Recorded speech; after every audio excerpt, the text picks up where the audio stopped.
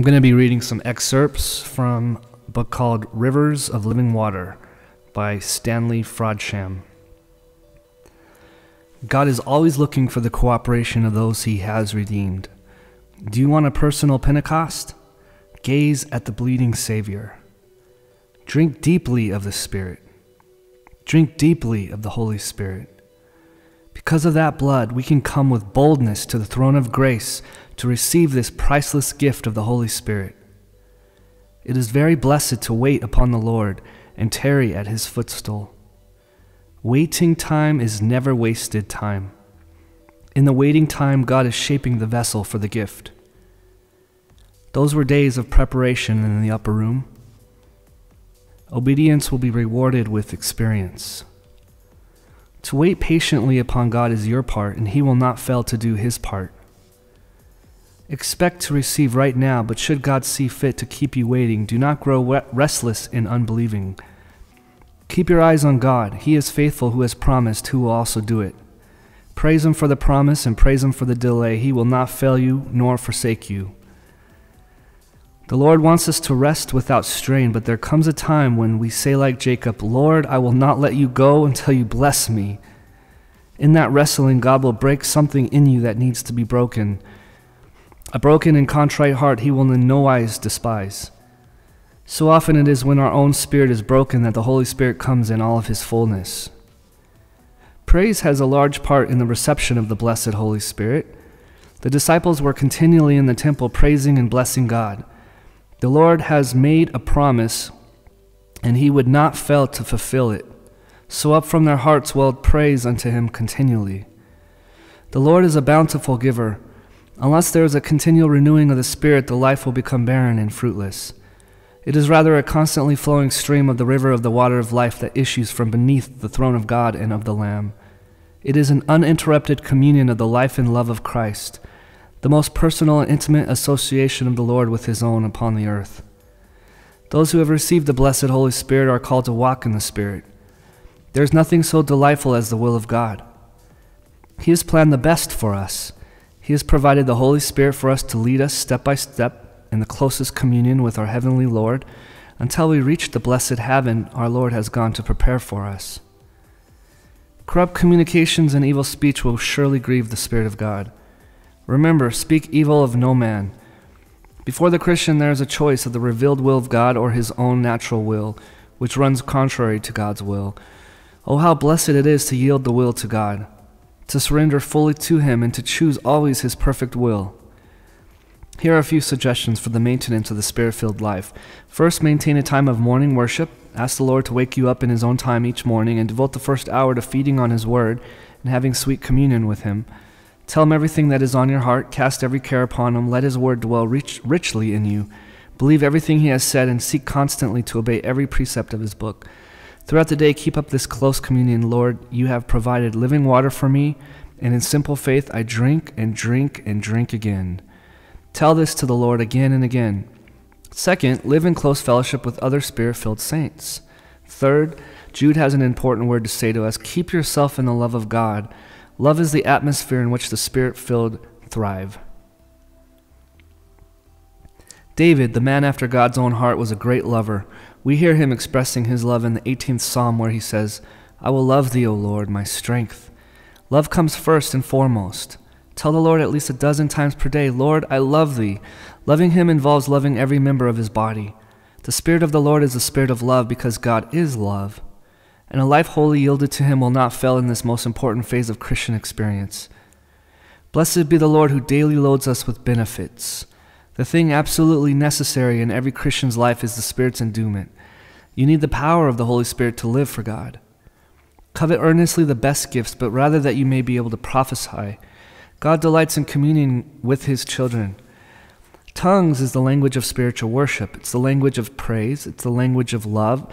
It's the language of holy intimacy. It is so mysterious, so majestic. He that speaks in an unknown tongue edifies himself. It is a God-given way to build up the believer. Hundreds can testify that when they have been alone praying in tongues for an hour or so in sweet communion with God, they have been built up and strengthened and encouraged in their spiritual lives. The Apostle Paul said, I thank my God that I speak in tongues more than you all. He learned its spiritual value and thanked God for the gift. He said, "This is the rest and this is the refreshing." About seeking the Lord for spiritual gifts, be earnest. Second, be more earnest. Third, be more earnest still, and you'll get there. Are you seeking spiritual gifts that earnestly? Andrew Murray states, "We only have as much of the Spirit as we have of love." There are two outstanding things said of God. God is Spirit and God is love. Love is the very essence of his nature, and a man who is filled with the Spirit of God will be filled with love, the nature of God. It is possible to receive the gifts of the Spirit and afterwards backslide. It is a solemn warning that the possession of a gift is not always a guarantee that the possessor has a right spirit. Though a man have all the gifts of the Spirit but have not love, he has nothing. The love of God is permanent. He urges us to follow after love. They that are of Christ have crucified the flesh with its affections and lusts. You must say to self, "Self, you wretch, your place is on the cross. There you belong and there you will stay until the body of sin is in very truth destroyed." Say to Christ, "O Lord, you shall have the throne of my heart. Take full possession of every part of my being. I gladly yield my all to thee. Take full possession of the territory of my heart and being." How may we abound in the fruit of the Spirit? The secret is given in the 15th chapter of John. Our Lord says there, "I am the vine and you are the branches." He tells us, "My Father is the husbandman," and gives us the warning that every branch that does not bear fruit he takes away or props up to himself, so it can bear more fruit. Discipline awaits the true child of God. Every branch that does not bear fruit, or every branch that does bear fruit, he purges so it can bear more fruit. God's desire is that you would bear fruit that would remain. So he said, "Abide in me and I in you, as a branch cannot bear fruit of itself except it abide in the vine. No more except if you abide in me. Any branch that uninterruptedly abides in the true vine will bring forth an abundance of fruit to the glory of the Father." What is the sap of this heavenly vine which flowing into us will enable us to bring forth much fruit? It is the blessed Holy Spirit. That is why it is called the fruit of the Holy Spirit. Obedience to his blessed will is proof that we really love our Lord. If we do his will, we shall abide in him, and his love shall abide in us, and there will be blessed fruit from our union with him. Note, he also says, "If my word abides in you, you shall ask what you will, and it shall be done unto you." Constantly feed upon the words of the Master. Treasure his words in your heart. The knowledge of the word is essential. We must meditate upon the word day and night. If we want to be fruitful Christians, the man of God must be a man both of the Spirit and of the Word. We have not to get anything from or out of Christ, but in Christ to enjoy all of his fullness.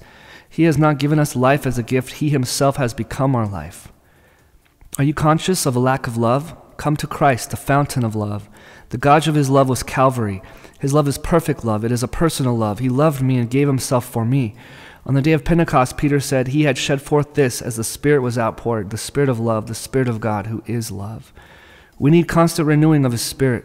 The more we are quickened by his Spirit in the inner man, the more we shall be rooted and grounded in the love of Christ.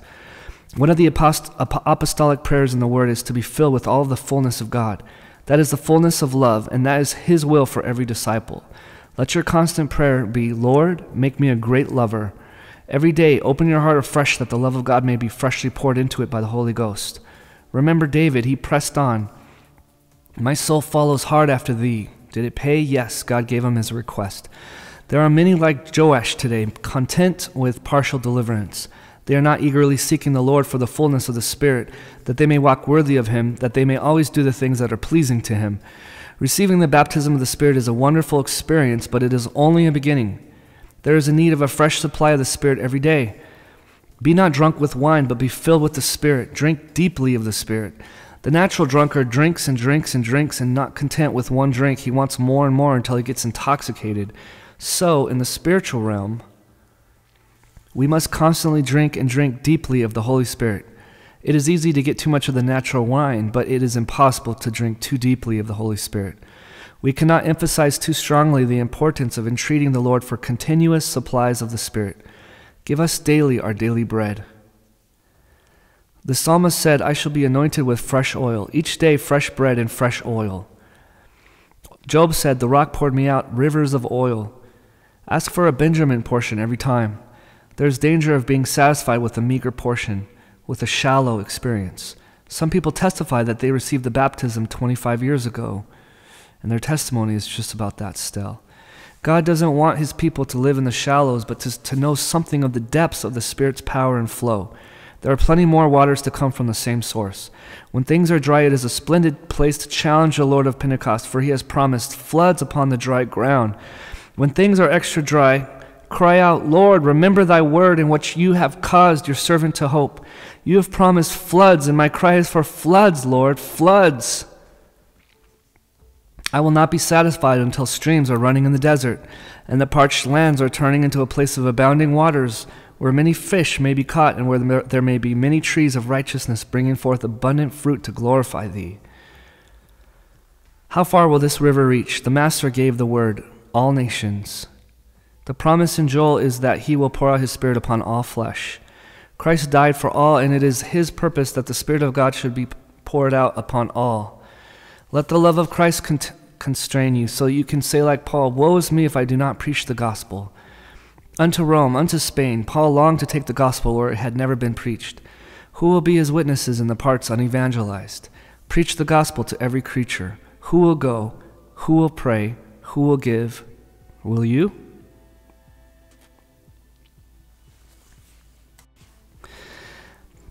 I will be reading from a book called Spirit-Filled, Led, and Taught.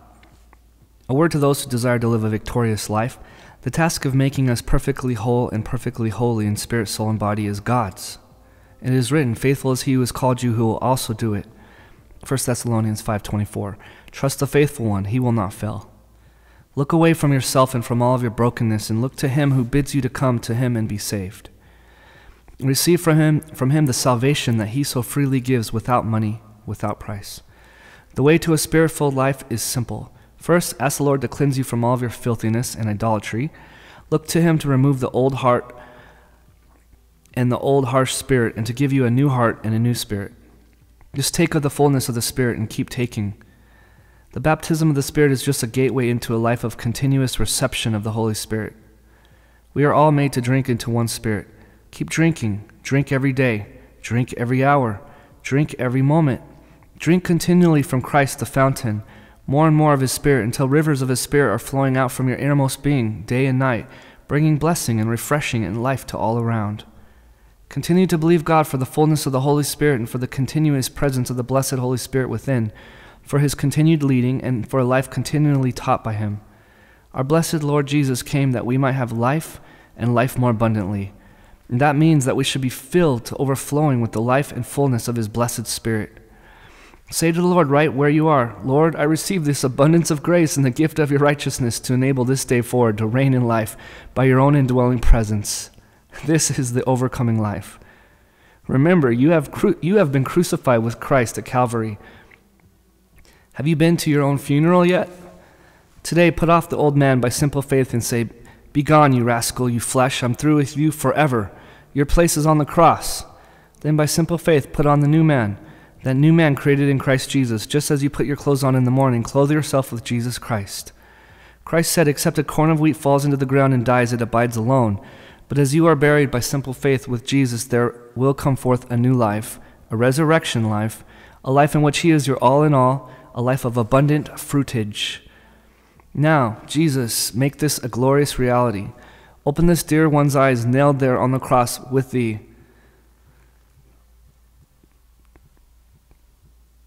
Then see the open grave and himself falling into it, and in forever to the old life. Cause a new life to spring up from this day forth, so that in truth and reality this precious one may walk in newness of life. You no longer live. You have been crucified and risen with Jesus. God has promised to provide his Spirit for you to walk in his statutes. Reckon yourself to be dead unto sin, but alive unto God. I live, but not yet I, but Christ lives in me. In Song of Solomon, we read, a garden enclosed is my beloved. Give over the whole garden of your heart to your lover, Lord. Hold no part back, not one bit of territory held back for self or Satan. Our bodies are given wholly over to the Lord. Romans 12:1. Make the consecration and say to your first love constantly, Lord, I am wholly thine. Take full possession. Nothing will I withhold from thee. He will not fail to fill and to lead and to teach that one who is fully yielded and fully surrendered to him in his perfect will. Now, Lord, here I am, wholly thine. Give me grace to do whatever your will is. I yield my life to you. It is God that girds me with strength and makes my way perfect. Lord, I'm willing to be made willing, that every part of me would be fully yielded to your will. Lord, you are now my life and strength. Take full possession of me from this moment on. I freely yield myself to thee. I take afresh the victory that you give, and I trust you from this moment on to keep me fully trusting you. In Hosea 12:6 it says, wait on your God continually. We are to come to Christ, our rock, the fountain of living water, and wait continually on him until we are full and overflowing. As we wait on the Lord continually, he shall see to it that out from our innermost being living waters shall flow, bringing refreshing to all around. You need to learn to wait continually on him until in God's own time you come forth to do God's work in God's way. Paul went into the desert of Arabia there to wait on God until he knew the blessed Lamb of God so thoroughly and was so permeated with his blessed Spirit so fully that he could henceforth say, for me to live is Christ. As they abode in him and his words abode in them, they could ask what they would and it would be done for them. For as they abided in him, they became partakers of his nature. As you abide in Jesus, the living God, you are able to partake of his nature, and the fruit of his Spirit will flow out of you. Then he showed them how to maintain a life of constant communion. If you keep my commandments, you shall abide in my love, even as I kept my Father's commandments and abide in his love. It is only that which is wrought in the power of his blessed Spirit and love that counts. Let us wait on the Lord continually until through his blessed Spirit all of our flesh life is mortified and drops away. In the measure that we learn to be still and know him, in that measure will our risen Lord be exalted in our lives and in our service. Today I must take from him a fresh supplies of the living water, fresh supplies of the hidden manna, a fresh anointing from the heavenly oil. Watch, however, that nothing hinders the flow of God's Spirit in your life. Yours must be a life of continual waiting upon God to receive a continual supply of the heavenly oil. He who guides all the stars in their orbits can be trusted to keep us moving along in the orbit of his perfect will. I seek the will of the Spirit of God through and in connection with the Word of God. Just as we need food for our natural bodies, so we need food for our spiritual lives. Pray this before reading the Bible. Open my eyes, Lord, that I might behold wonderful things from your Word. As you feed on the Word, feed on the Lamb of God, of whom the Word testifies. In this way, the Word will become a part of your life, and you'll become one spirit with him of whom the Word testifies, Jesus. The word you eat from the Word is eternal and will be a part of you 1 billion years from now. The meditation part of your Word reading is what is important. Praising the Lord puts the enemy to flight. Rejoice always. The sacrifice of praise to God continually pleases the Lord. Just as the Levite, to whom the animal sacrifice was taken, brought death to its flesh, so will our heavenly priest, Jesus, bring death to our flesh life as we present our bodies to him, and then he will bring us into an abundant life in the Spirit and into an abundant life of grace where sin shall not have dominion over us. Yield now your whole soul, spirit, and body to him who gave his all for you. I'm going to read excerpts from the book called Abide in Christ by Andrew Murray. The wholehearted surrender to abide in him, Jesus, alone brings the joy unspeakable and full of glory. It takes time to grow into Jesus, the vine. It needs day-by-day time with Jesus. If we are to live in Jesus, we must feed on him. Abide in me, and I in you. I am the vine, and you are the branches. He that abides in me, and I in him, will bear much fruit. Continue in my love. These things I have spoken to you so that my joy would remain in you, and that your joy would be full. He has destined you to something better than a short-lived blessedness to be enjoyed only in times of special earnestness and prayer, and then to pass away as you had to return to those duties in which far the greater part of life has to be spent. No, indeed, he has prepared for you an abiding, dwelling with himself, where your whole life and every moment of it might be spent, where the work of your daily life might be done, and where all the while you might be enjoying unbroken communion with himself. Was it the longing to know and enjoy the infinite love that was calling you? The first coming gave but single drops to taste. It is only the abiding that can really satisfy the thirsty soul and give to drink of the rivers of pleasure that are at his right hand. You did well to come to Jesus, to ask him to be your Savior. You do better to abide. Of God are you in Christ Jesus, who was made unto us wisdom from God, both righteousness and sanctification. Praying without ceasing is the one need of my life, an unceasing waiting moment by moment on the God who has united me into Christ to perfect his own divine work, to work in me both to will and to do of his good pleasure. Let that faith fill you with the quiet and assured confidence that you are indeed able to do what the Father expects of you as his child under the covenant of his grace, because you have Christ strengthening you. Fellowship is where several persons have the same things in common. As our communion with him becomes more intimate and intense, we let the Holy Spirit reveal him to us in his heavenly glory. The more we realize how the life in us is the life of one who sits upon the throne of heaven. We feel the power of an endless life working in us. We taste the eternal life. We have the foretaste of the eternal glory. Abiding in Jesus, the crucified one, is the secret of the growth of that new life, which is ever begotten of the death of the old nature. Only when we are planted into the likeness of his death shall we also be in the likeness of his resurrection, partakers of the life and the power that are in him. It is as I abide daily, deeply, in Jesus, the crucified one, that I shall taste the sweetness of his love, the power of his life, the completeness of his salvation, the entire surrender of all self-will, the complete denial to the flesh of its every desire and pleasure, the perfect separation from the world in all of its ways of thinking and acting, the losing and hating of one's life, the giving up of self and its interest for the sake of others.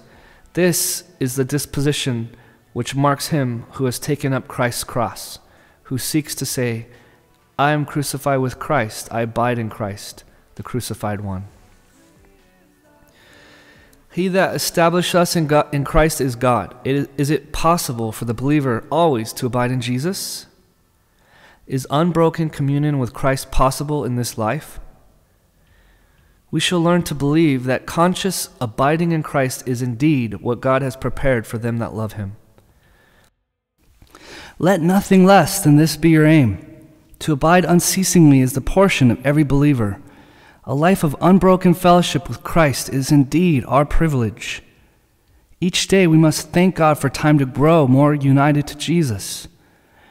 Each day of faithfulness yields a blessing for the next. To attain a life of perfect abiding comes step by step. You can try praying, Father, I am in Christ, I now abide in him. Every sin surrendered is gain indeed. Room for the inflowing of the presence and the love of Christ. The path of entire consecration is the path of full salvation. The more perfectly the old occupant is cast out, the more complete can be the possession of the new. It is only into the thirst of an empty soul that the streams of living water can flow. Ever thirsting is the secret of never thirsting. How beautiful the thought of a life always abiding in Christ. We must experience truth in order to know it. If we wait and pray to be filled with him, he will teach us how to abide. It is impossible to live a life of abiding in Christ without being full of the Holy Spirit. Believe that the fullness of the Spirit is indeed thy daily portion. As we cease from self-effort, faith assures us that God is working in us. We must learn the discipline of stillness of soul. It is the soul silent unto God that is the best preparation for knowing Jesus. It is when the soul is hushed that the still small voice of the blessed Spirit shall be heard. God's work is hindered through our interference. Our one objective in life is to enjoy the love of Jesus and share it with others. Let Jesus be your chief companion. Beware of the distractions that too many friends or companions can bring. Abide in the love of Christ. Believers are supposed to be the revelation of Christ on earth. Lord, show us what it means to abide in your love, and the sight that you show us will so win us that it would be impossible for us one single hour to seek any other life than a life of abiding in thy love. Ask earnestly for the discovery of anything that is not in perfect harmony with the will of God in your life. Each new sacrifice leads to a deeper union with the will, the Spirit, and the love of the Savior. Abiding fully in Christ is a life of overflowing happiness. Rejoice in the Lord always. Regard the abiding in him more as an abiding in his love. With Christ abiding in you, the Holy Spirit sheds abroad the love of God in your heart, and you will love the brethren, the most trying and unlovable, with a love that is not your own, but with the love of Christ in you. Let our life be one of self-sacrifice, always studying the welfare of others, finding our highest joy in blessing others.